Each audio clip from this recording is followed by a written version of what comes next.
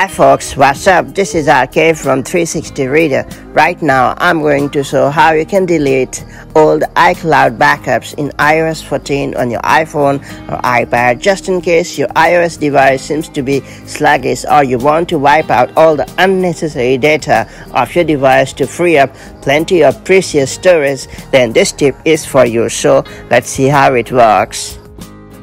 Before getting started, make sure you have subscribed our YouTube channel and hit the bell icon so that you won't miss any update from 360 Reader. To begin with steps, all you have to do is launch Settings app, then you have to tap on your profile, and after that you have to tap on iCloud. And now you have to select Manage Storage. Then you have to scroll down and select iCloud Backups.